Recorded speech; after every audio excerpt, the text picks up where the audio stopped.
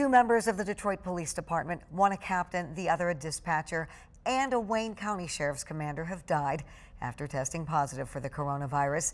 Those deaths are raising concerns about the safety of our officers here in West Michigan.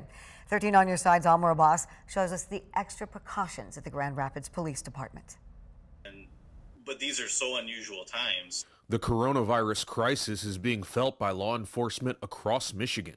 Anytime that we lose any member of our law enforcement family, it's difficult, and that's a sworn officer or a dispatcher or any other civilian. Those deaths have increased concerns about how vulnerable even police officers are in West Michigan during the pandemic. It's a dangerous job to begin with, and before Corona, after Corona, we'll still be here doing it. We'll still always show up. The Grand Rapids Police Department says they are taking extra precautions to keep officers safe. We're doing a lot to take care of ourselves.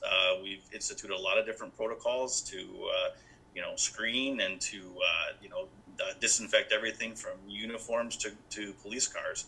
And everyone's really stepped up. They also have been keeping their personal protective equipment close and available to all officers. Everything from rubber gloves to special sanitary wipes, decontaminant wipes for wiping down cruisers, and certain kinds of masks have been PPE for us for many years. But they are asking for the public's help in cutting down in-person interactions by filing a police report online or over the phone. Those little things will go a long way. The whole idea right now is obviously to stop the spread and to cut down on that type of contact.